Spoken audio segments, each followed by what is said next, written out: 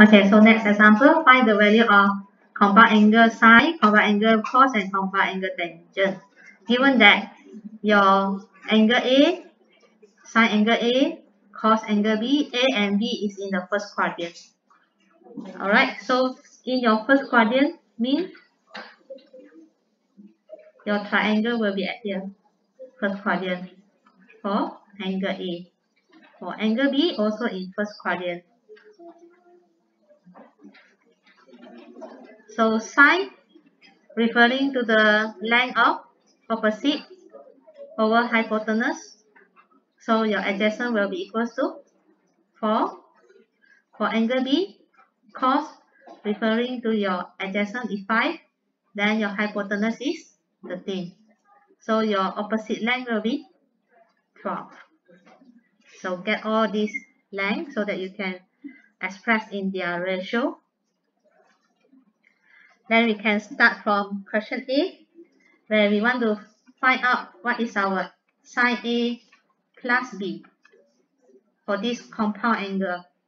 Simplify using your formula, it will be equivalent to sine A cos B plus cos A sine B.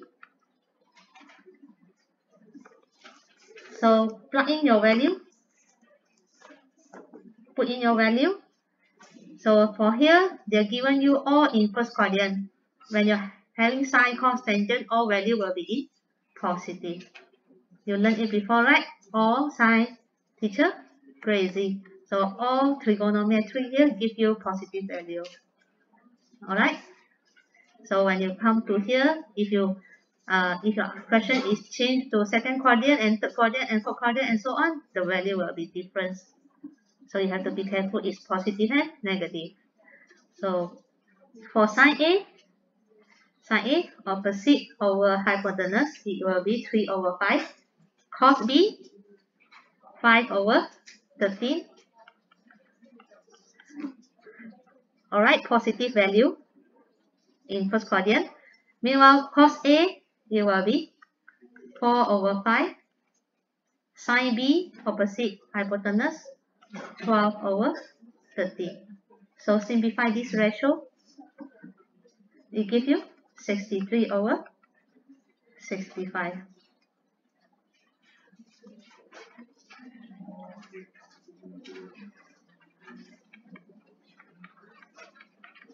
Then we go for cos compound angle A plus B.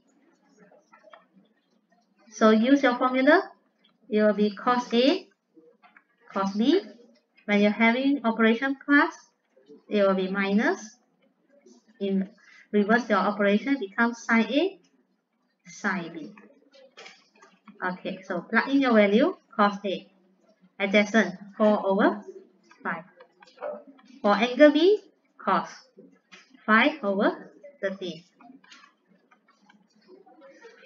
Then back to angle A, you want sine, opposite over hypotenuse, 3 over 5. Then sine B, 12 over 13. All in positive value because of first quadrant. So our value all in positive. Simplify this. Simplify this operation of this ratio. Negative 16 over 65. Is it correct?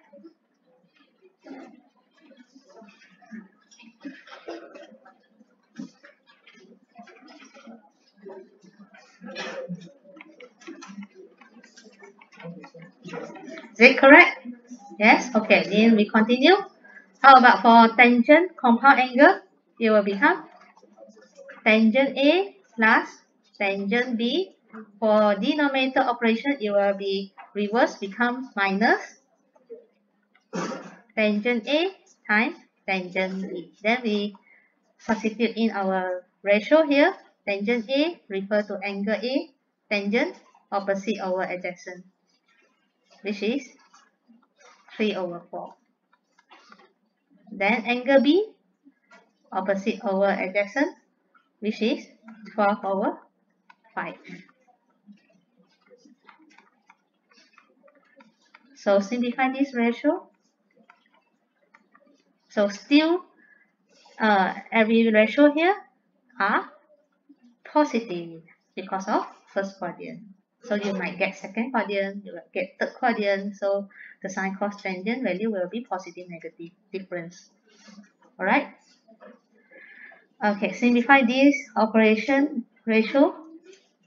You get negative 63 over 16.